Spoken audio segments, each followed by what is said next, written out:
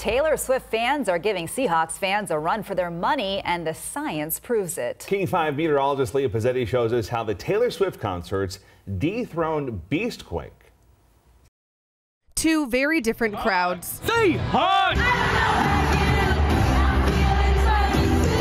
One very similar outcome, both have caused seismic activity thanks to their cheers. The first in 2011, when Marshawn Lynch's touchdown caused Seahawks fans to go wild.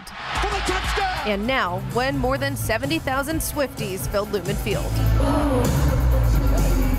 Somebody posted and said, well, did the Taylor Swift concert make a Beast Quake?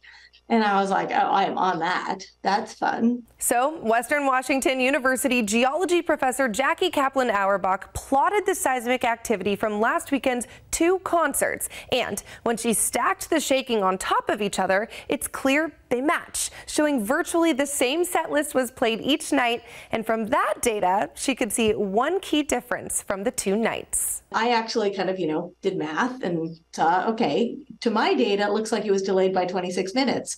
And somebody responded immediately, oh, yes, it was delayed by about a half an hour. A fun part of this whole experiment, the citizen science element. She says the internet and several local teenagers have been a key part in collecting data, mostly in the form of streaming videos.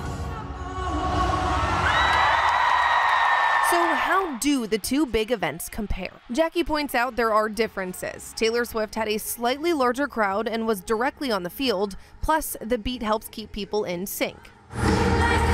So I want to put that caveat out there because I don't really want to get into kind of a snickering match between Seahawks fans and Swifties.